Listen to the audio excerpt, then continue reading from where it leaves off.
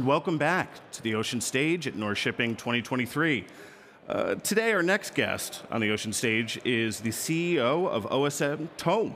Finn, thank you so much for joining us. Thank you for inviting us.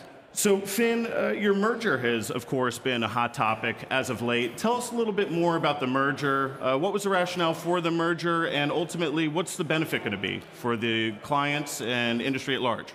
Sure, Aaron, I will. First of all, we are thrilled about the merger. It's quite recent, as you know.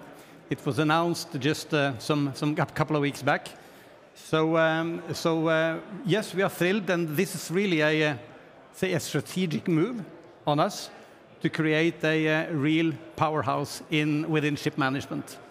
So I think size provides a lot of benefits to us, but it provides also a lot of benefits to our customers. Mentioning some few, following the merger, we have a very large global footprint.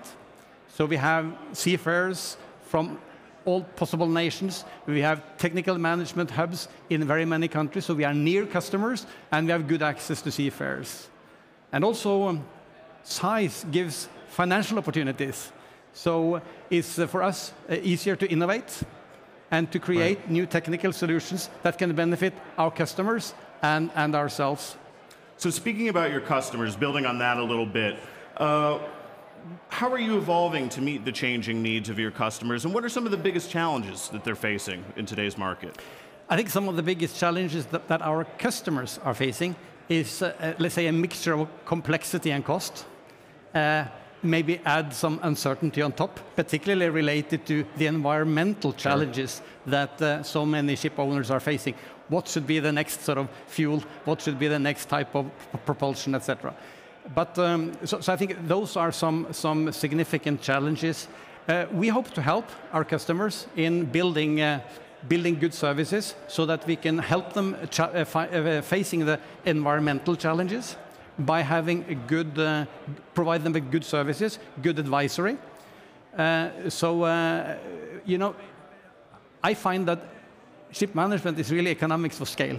And you need scale to provide those type of services. And now, managing so many vessels, we have that scale and the opportunity to provide good services to our customers. Sure. Now, how is your role as a third-party manager changing? I think it's changing quite significantly over the last, let's say, decades, from having a pure sort of operational focus to become more of a strategic partner to our customers, providing a lot of advisory. And maybe if I can take one example, the EU ETS system, sure, it will be a lot on us.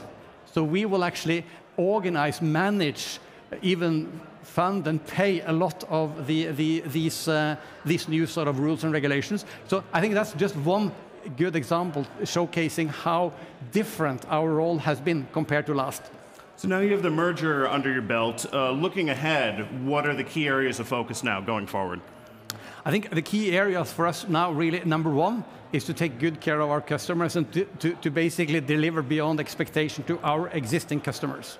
There's always a danger, you know, that we can be a bit too focused on the merger itself. We shouldn't be that. We should be focused on our customers. So I think that's really number one. Number two, going a bit sort of thinking a bit out in time, is really to focus on those innovations that can help our customers and their operations. And thirdly, make sure that we do the integration well. And with that, Finn, thank you so much for joining us today on the Ocean Stage. Thank you. My pleasure.